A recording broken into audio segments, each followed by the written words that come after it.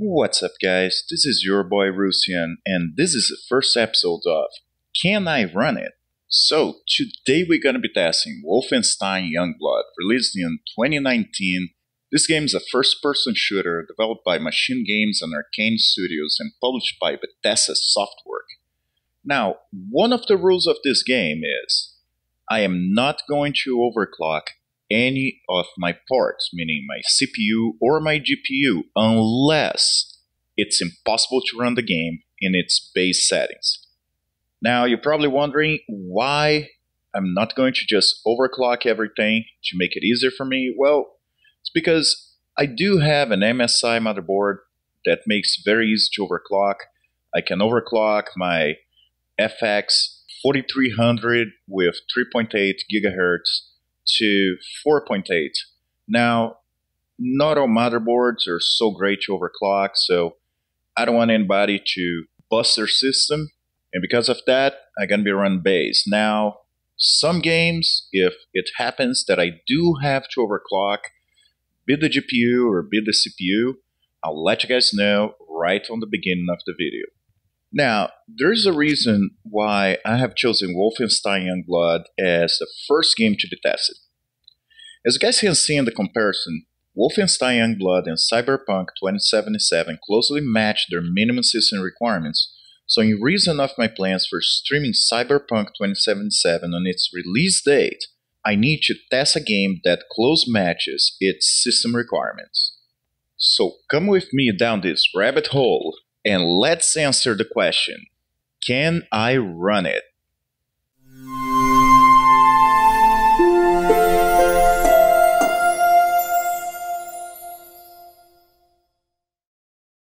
On my left corner, running an AMD FX-4300 3.8 GHz, 12 gigabytes of raw DDR3, and a GeForce GTX 1650 Super versus Wolfenstein Youngblood. With minimum requirements of CPU, Intel i5-3370 or AMD FX-4350, 8 gigabytes of RAM, and GTX 1650 GPU. Let's get ready to run it!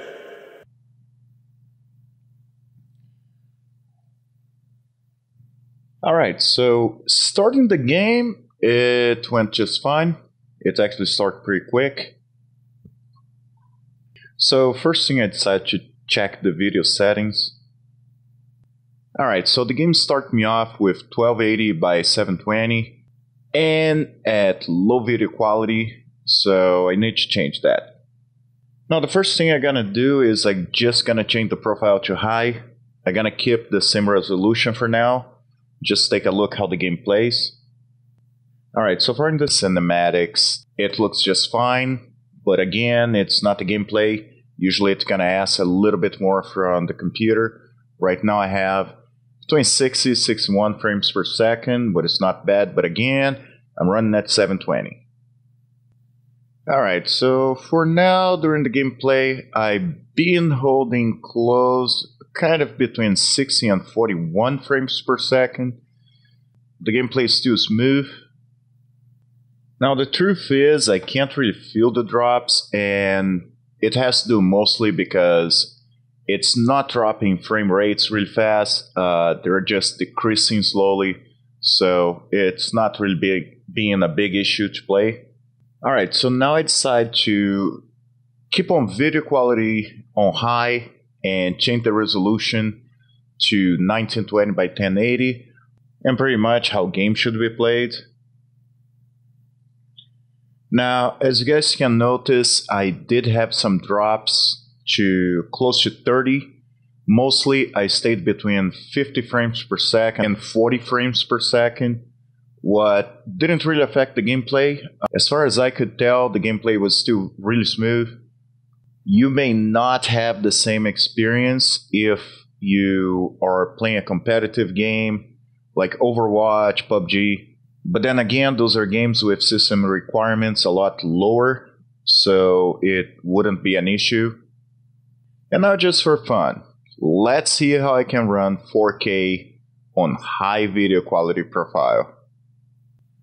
Alright, so I was quite impressed. Even on 4K on high profile, high quality, I actually kept something between 60 and 40, and the drops are not that heavy. So as far as I could tell, very playable. Doesn't matter if I'm running 1080 or 4K, I was having the same experience. Alright, so just for the hell of it, I'm gonna keep on 4K and I'm gonna try to run ultra settings. Alright, so as you guys can see, even the cinematics, it's just unplayable.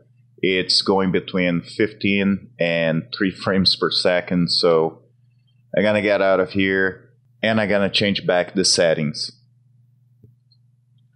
Yeah, so now I decided to put on 4K median. Even if I didn't have issues before, I was still getting drops close to 30, and 4K median allowed me to play anywhere between 60 and 45 frames per second, which is not bad at all. A lot of people play 4K with 30 frames per second, so I don't think that's a big issue. And now to finalize, I'm gonna drop down the resolution to 1080p, and I'm gonna try to run in main 11. And I'm sorry if I'm offending anybody from Germany, but I don't speak German.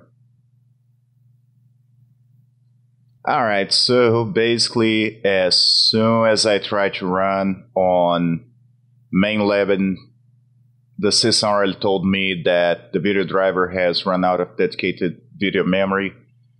So I already know I will not be able to even run the game.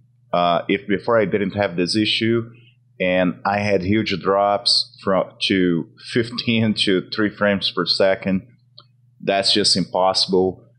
And that's pretty much where we get to our final answer of the day. Can we run it? Well, so the direct answer is yes, we can. Now, as an advice, I would run, if I'm running 4K, I would be running at median. Probably the best would be try to run 2.5K on high or 1080p on ultra, and the game should be pretty smooth and should cause no problems for players. Now, does that mean that I'll be able to run Cyberpunk 2077 even if I had no problems running this game? Not at all. Some of the reasons for the game not running could be: 1. Some games rely more on CPU than GPU, and vice versa. So, not two games with the same requirements are the same. Number 2. Something that is common nowadays, but some game developers don't allow games to run if the minimum requirements are not met.